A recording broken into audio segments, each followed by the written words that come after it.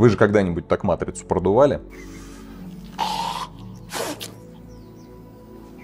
О боже, кажется, вы очень понравились вождю. Привет, YouTube, Максим Густарев на связи. И я, как обладатель прекрасных камер Sony, чищу матрицу своей майкой.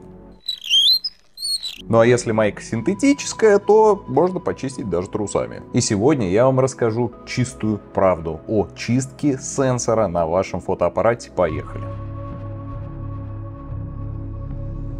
Скажу сразу, что чистая матрица — это утопия. Вне зависимости от того, как вы храните свою камеру, пыль будет оседать на сенсоре. Она будет попадать внутрь при смене объектива, да что уж там, даже при надетом объективе не исключено просачивание пыли внутрь. К примеру, при зумировании или фокусировке линзы смещаются, двигая внутри себя воздушные массы, тем самым позволяя некоторым мельчайшим частицам поступать внутрь. Страдают этим, как правило, зум-объективы, которые при изменении угла обзора изменяют свою длину. Давайте сразу оговорим, чистить сенсор необходимо. Ведь пыль может быть опасна. Первое, что приходит в голову — качество изображения. При грязной матрице мы получим черные точки на фотографии. Но не всегда. Вот типичное состояние моей матрицы. Она просто засрана. Но вот фотографии, запечатленные на этот сенсор.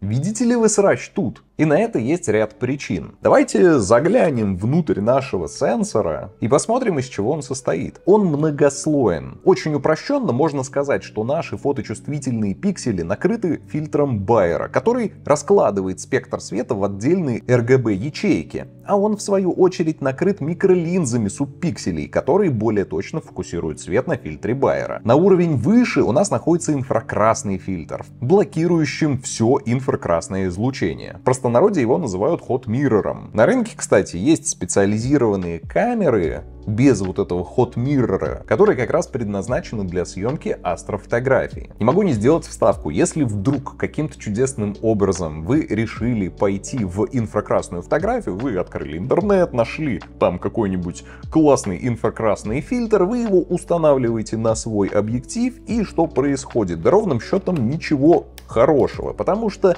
инфракрасный фильтр, надетый на ваш объектив, он блокирует весь спектр видимого света и пропускает внутрь камеры только инфракрасное излучение, которое в свою очередь будет заблокировано hot-mirror фильтром, встроенным в сам сенсор. Поэтому если вдруг вы захотите заниматься вот такой инфракрасной фотографией, вам нужна либо камера без hot-mirror, либо вам придется, кустарными методами вскрывать камеру, удалять, расслаивать, распаивать все эти блины, они на самом деле склеены, поэтому хрен так просто отдерешь этот hot-mirror. Но опять же, на что только не пойдешь ради колхоза.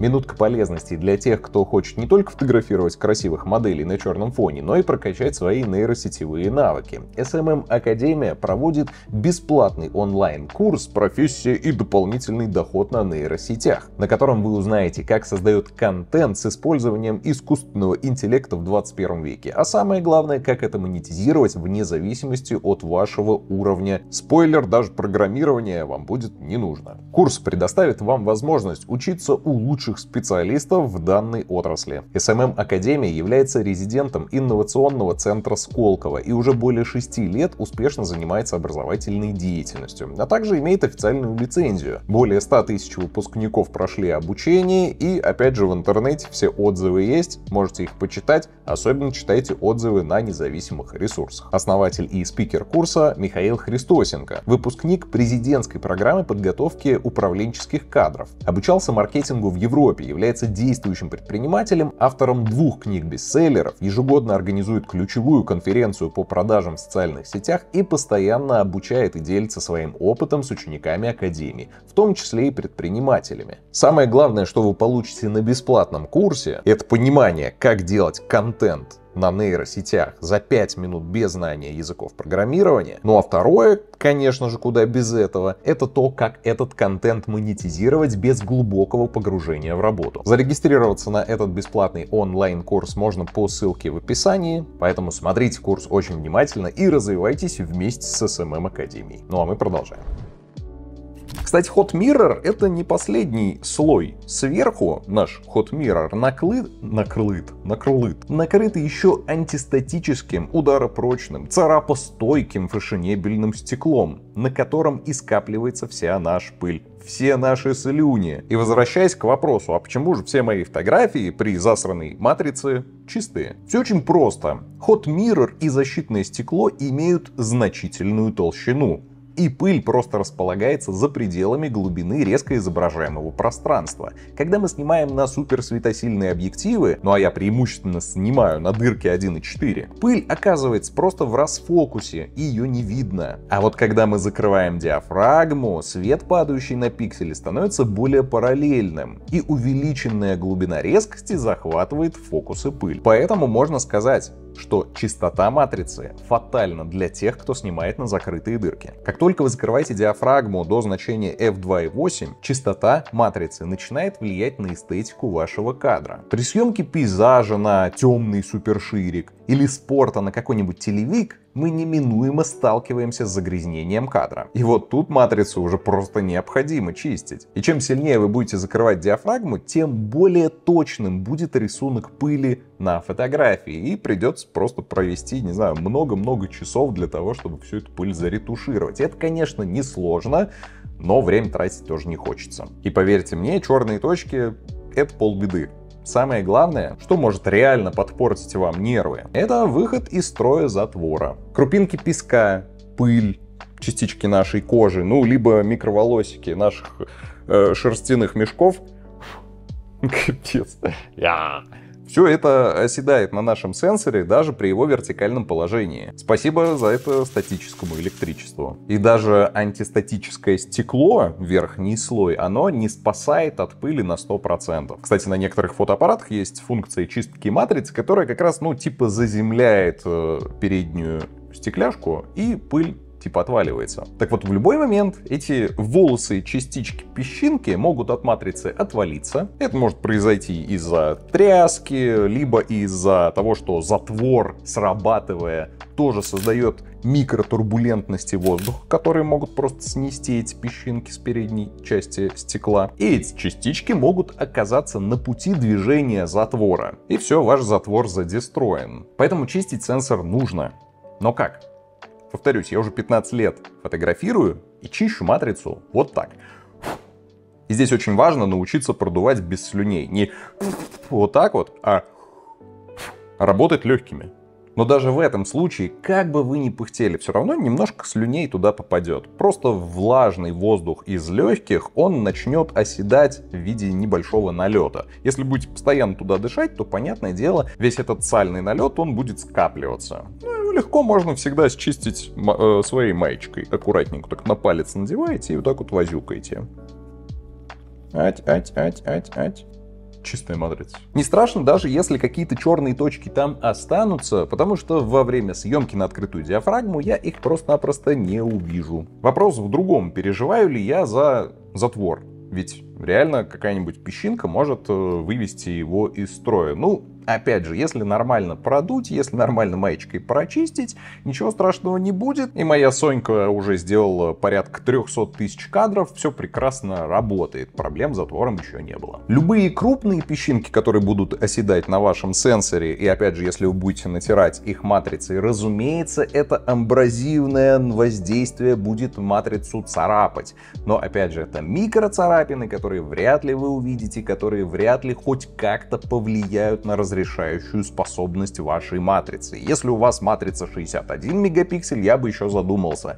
Но 24-мегапиксельные матрицы на фуллфрейме, да вообще пофиг, вообще, даже не знаю, если песчинка песка туда попадет, и я случайно провозюкаю и немножечко ее поцарапаю, сильных изменений геометрии при светосильных объективах не будет. Если у вас матрица с невысоким разрешением, если вы снимаете на светосильную оптику, то вообще можно не париться. А с учетом того, что механический затвор уже рудимент, мы постепенно начинаем переходить к полностью электронному затвору, а вскоре и к глобальному. Ну и мы избавимся от страха сломать затвор. А современные прочные стекла, какие-то там Gorilla Glass, которые будут интегрированы в матрицу, мы вообще забудем про то, что можно что-то там поцарапать. Ну и будем продолжать чистить матрицу майкой либо трусами. И вот такие вот наборы для чистки матрицы понадобятся только людям с ОКР. Кстати, о наборе для чистки. Я его заказал с Алиэкспресса только для того, чтобы посмотреть, насколько чистка майкой и трусами уступает около лабораторной чистки. Набор стоит что-то в районе 700 рублей. Внутри у нас, конечно же, имеется лучший подарок на день рождения для любого фотографа. Это линспен. Напишите в коммент, кто дарил или получал эту хрень в подарок. Кстати, он здесь модный, с круглой головкой и вот такой треугольный, для того, чтобы вычищать из самых-самых уголков. С кисточкой. Бестолковая фигня. Также тут две очечных тряпочки. Вот такая вот кисточка.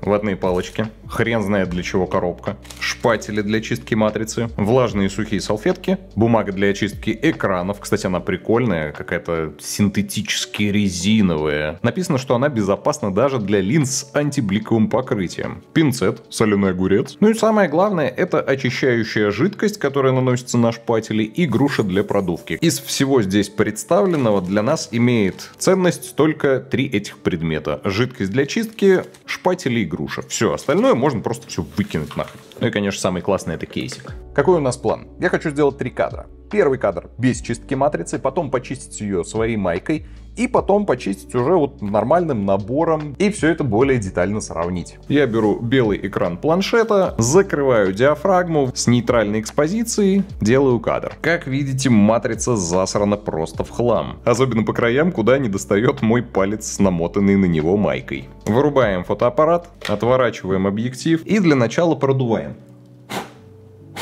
Вместе со слюнями и маечкой аккуратненько протираем по периметру. Ребятушки, вы должны понимать, все, что я сейчас делаю, так делать не надо. Делаю кадр. Ну, как видите, намного чище матрица стала. Но все равно не идеально. У нас по углам есть черные точки, от которых мы сможем избавиться исключительно с помощью нашего набора. Ну и заключительная чистка у нас будет выполнена с помощью груш шпателя и специальной жидкости. Отворачиваем объектив и начинаем продувать матрицу.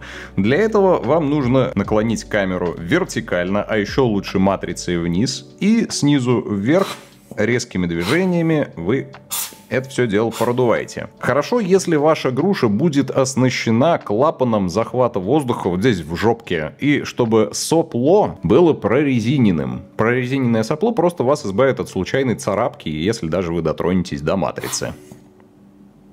После того, как мы продули все это добро, мы берем жидкость для чистки, пыляем его на шпатель. И аккуратненькими движениями мы счищаем срач с матрицы. У меня здесь не супер лаборатория, и шпатель у меня под APS-C матрицу, то есть не full frame, поэтому он такой коротенький. Поэтому я это все делаю в несколько итераций. Опять же, я не ссу поцарапать матрицу, потому что, ну блин, если вы стряхнули крупные песчинки, то чтобы поцарапать матрицу, вам нужно будет приложить такие огромные усилия, что мам не горюй. Готово. Надеваем объектив и делаем кадр. И проверяем. Здесь в углу прям какая-то такая большая ляпка. Вполне возможно, что это ляпка на самом объективе. Линспен, настало твое время.